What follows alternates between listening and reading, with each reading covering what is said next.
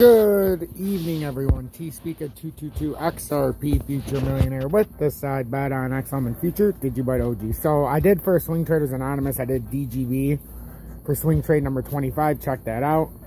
It was a little while ago. It doesn't mean buy it right this second, but it means watch the video and see what's going on here. In the 30-minute, you can see we're kind of...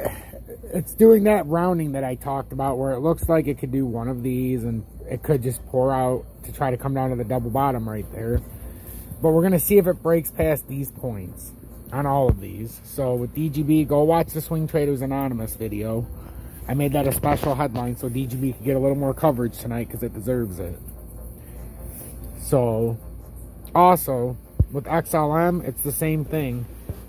Is this a rounding with no volume, ladies and gentlemen? So we just went up with no volume. The volume's decreasing as we're going up. That's very bearish, which indicates we have to come back down here and at least touch somewhere around here again.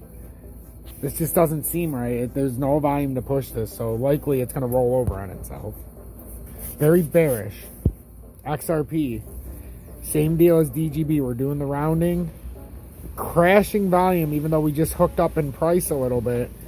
And to put it in perspective, ladies and gentlemen, and even if you just go from right here, we had about 6% spike in price, but we had decreasing volume, which means we're likely going to roll over on ourselves. Unless you see some volume come in, it's not going to straddle itself all the way up here with no volume.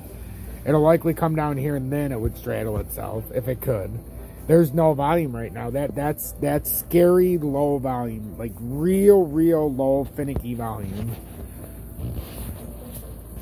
Same thing with Bitcoin. There's no volume coming into Bitcoin. After a dump like that, you know, it feels like it's just going to roll over on itself and at least try to find some stability down there. It really does.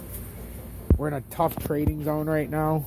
It's been hard on the way up, even when we broke out of this resistance support. So on the way down, you know, it was a logical bounce spot after a big breakdown.